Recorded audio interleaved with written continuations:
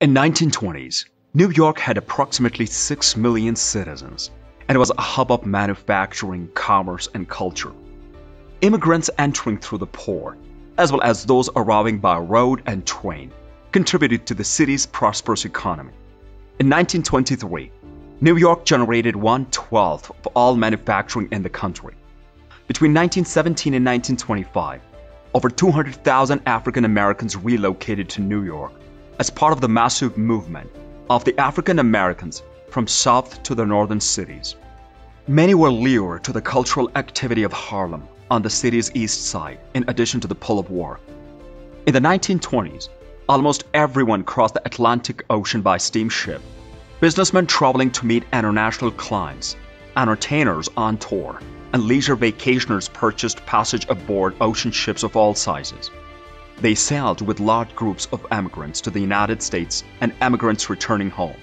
Each week, the Leviathan and her 1,100-person crew transported up to 3,400 people to and from the New York City.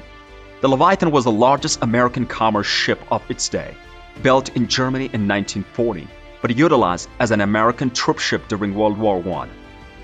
Despite the fact that the United States began to restrict immigration in 1924, New York in the 1920s had a sizable immigrant population. Foreign-born citizens contributed significantly to the city's economic, social, and cultural life.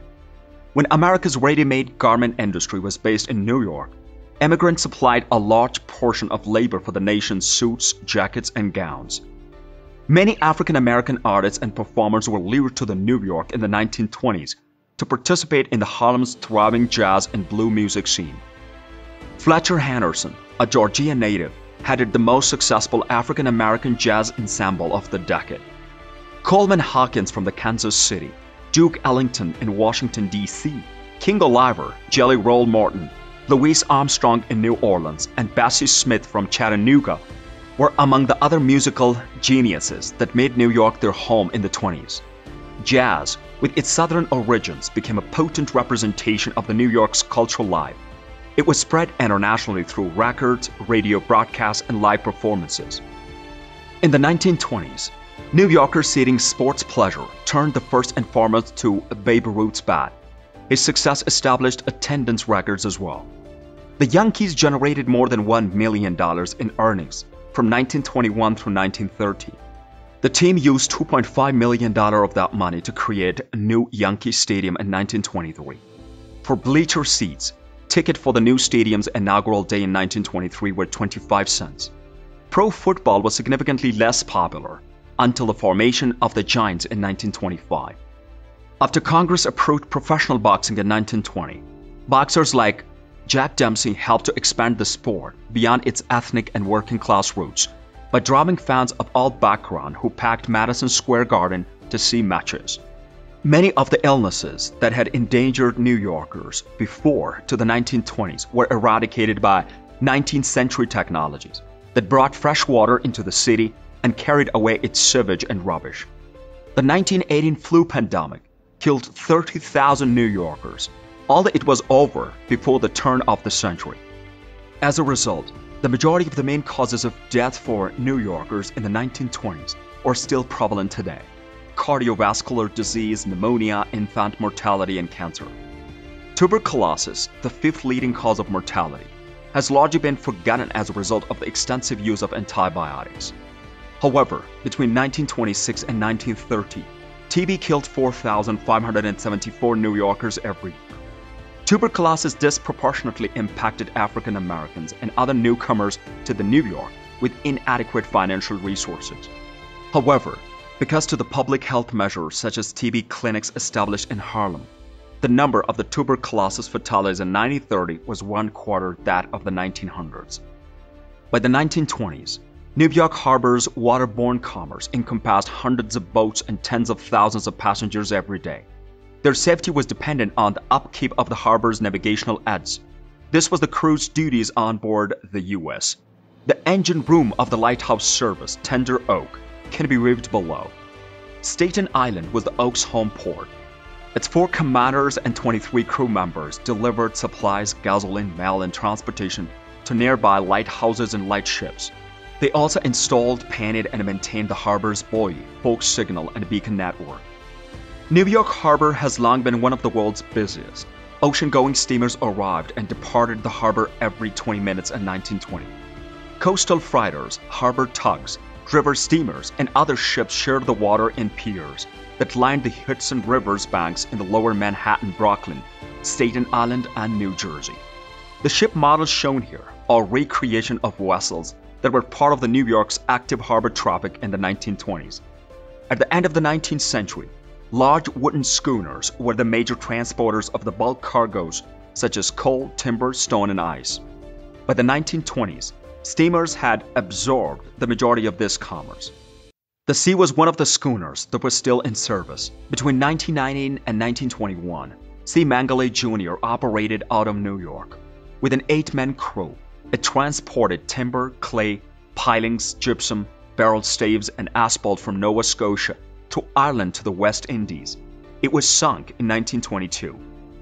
The Industrial Revolution, which began in the 19th century and concluded in the 1920s, gave Americans a plethora of new things to buy and enjoy.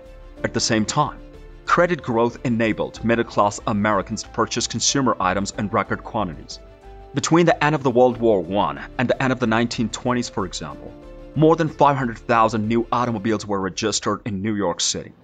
In 1926, the typical family's annual cost of living in New York City was $1,659, or $31.92 per week. Food was the most expensive, about $11.94 per week, followed by housing, which is $7.40 per week. A subway journey that year cost 5 cents, the same amount as when the subway first opened in 1904, and remained so until rates were raised to 10 cents in 1948. Since colonial times, America has been active in worldwide trade. The United States exported raw resources and imported manufactured goods through the first half of the 19th century. As the country industrialized, it became a significant exporter of factory-made goods, ranging from sewing machines to automobiles. It has recently imported manufactured items and exported agricultural products, as well as banking and computer-related services. Since the 1880s, the United States has been a key role in the world economy. New York City has played an important role in the history of the American foreign trade.